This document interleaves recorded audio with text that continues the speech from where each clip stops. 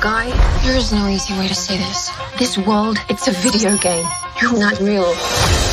Please stop my... And the guy responsible for this world was going to destroy it.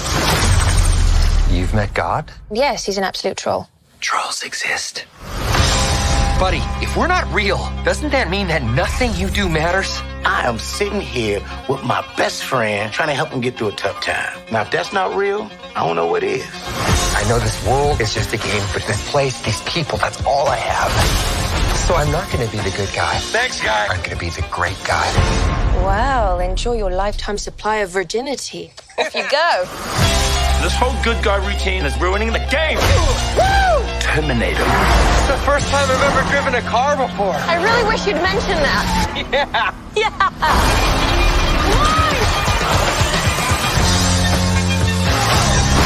That actually hurt my hand. We can save our world, but we have to fight together. I don't know what's happening right now, but I love it.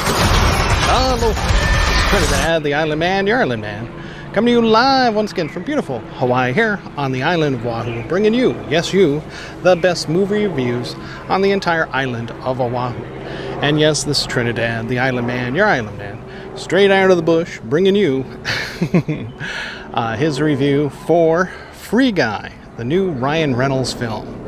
Now let me just caveat that by saying that this movie actually was done in 2020. It was going to come out in 2021. And well, without further ado, remember our rating scale, shock a thumbs up, it's good to see, I recommend it. Shock a thumbs down, it's junk, I don't recommend it. And overall for Free Guy, starring Ryan Reynolds, Jodie Comer, and from Stranger Things himself, Steve, Joe Keery. It is overall a shock a thumbs down. Now it pains me to say that, and that might surprise you.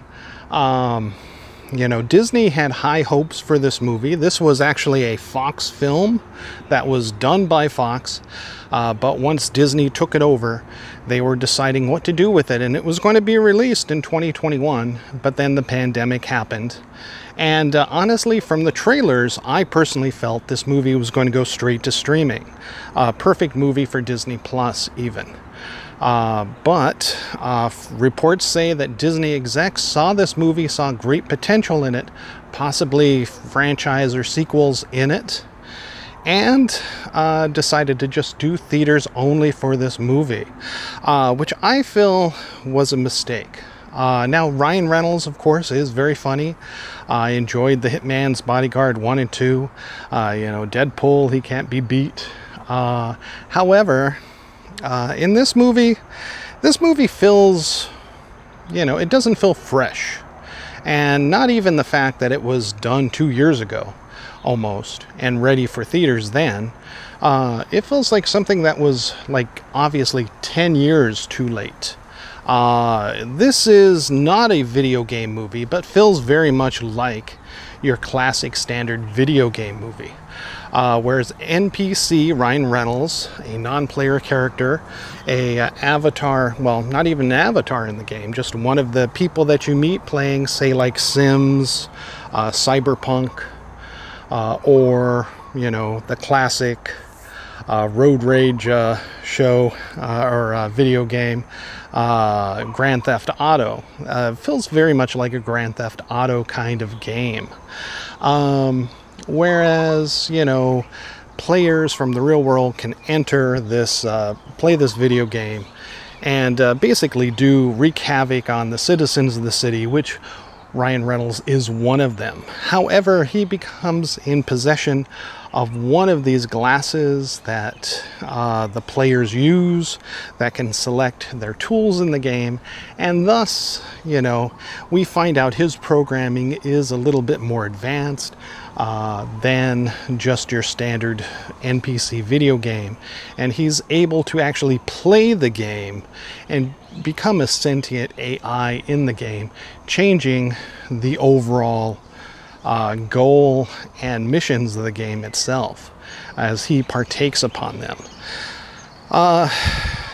So that right there would have been a fun action kind of adventure movie that I was looking forward to.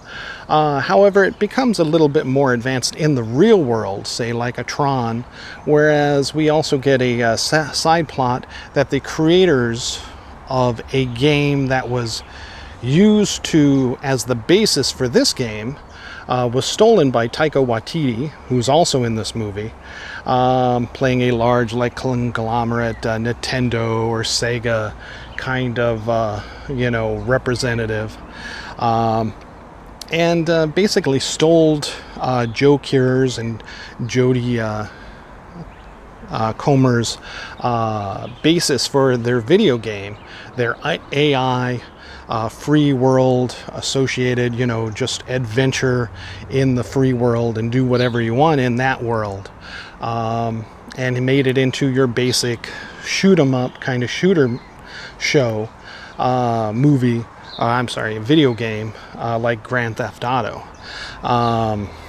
And like many corporations like Google, they would buy out their competitors and their ideas, their software, never use it. They just didn't want the competition, so they shelf it.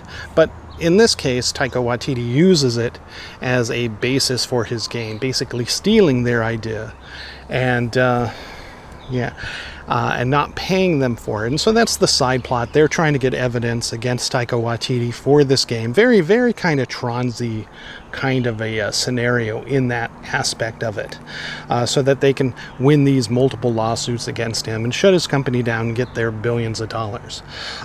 Meanwhile, Ryan Reynolds is one of these AIs that they had developed in this software that shines through in this Grand Theft Auto type game and becomes a artificial intelligence alive in the video game, although he can never enter the real world.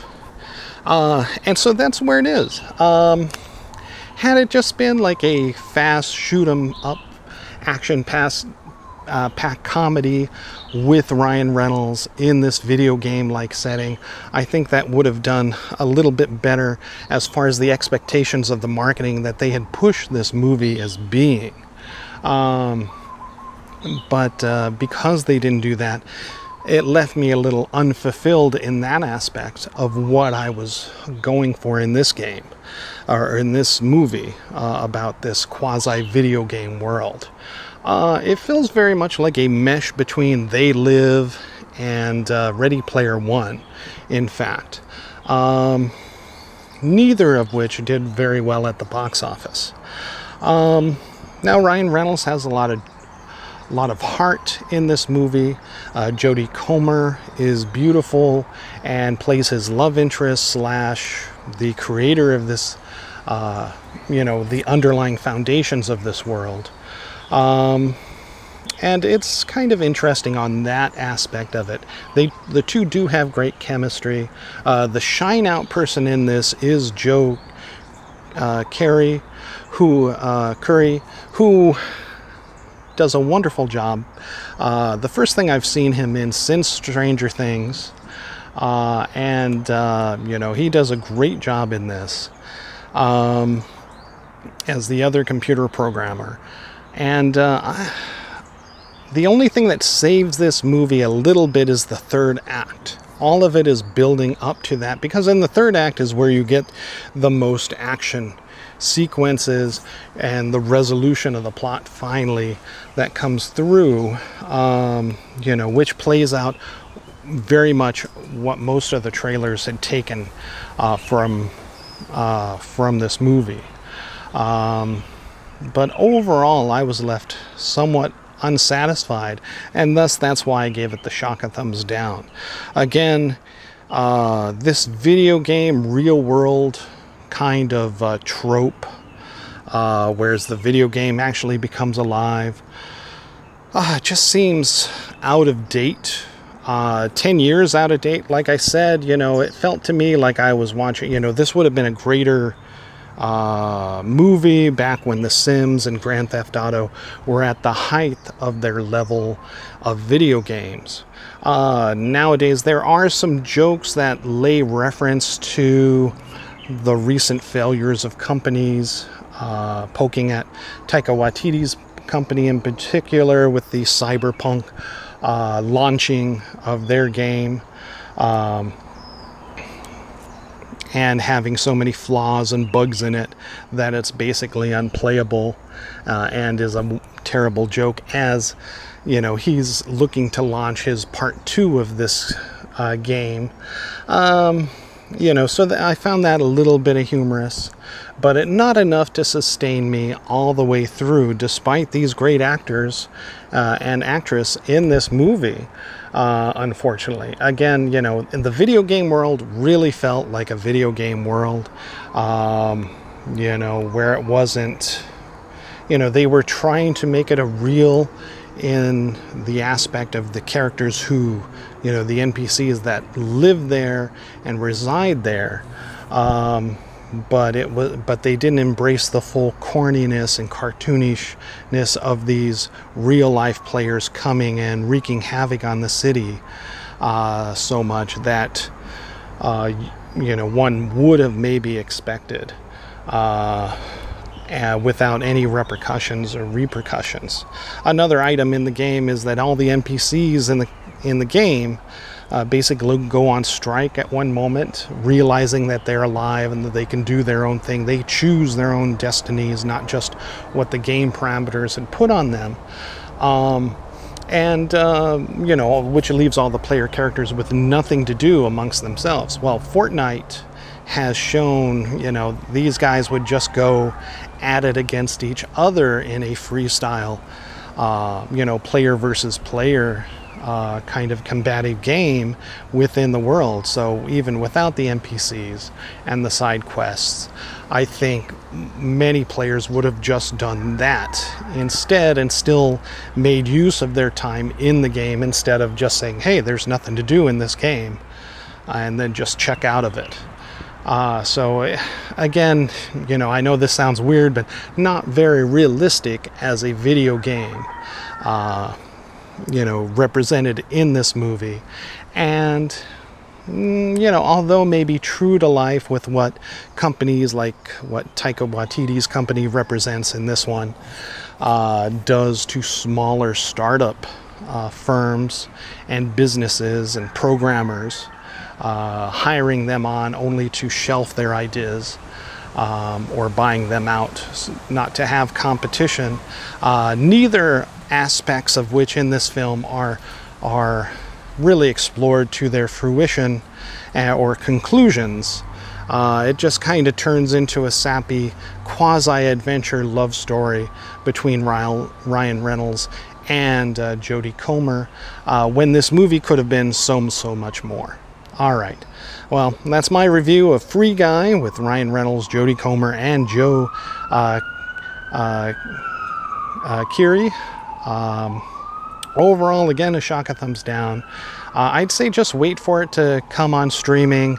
It'll probably have a lot of legs, a lot of life there. You know, eventually it'll probably hit Disney Plus and be for, you know, pay-on-demand video later on within the next month or two, after its short run here at the box office. All right, thank you so much. This is Trinidad the Island Man, your Island Man, giving Free Guy overall a shock of thumbs down. All right, thank you so much. Aloha and mahalo, and I'll see you later. I'm going to go ahead and do Don't Breathe Part 2 next, so that'll be my next review. I think that'll be a much better movie than Free Guy. But again, rated R, so not for kids. Kids might get a kick out of this one, but there are some sexual and adult innuendos, you know, a la Ryan Reynolds, in Free Guy as well. So again, mahalo and aloha.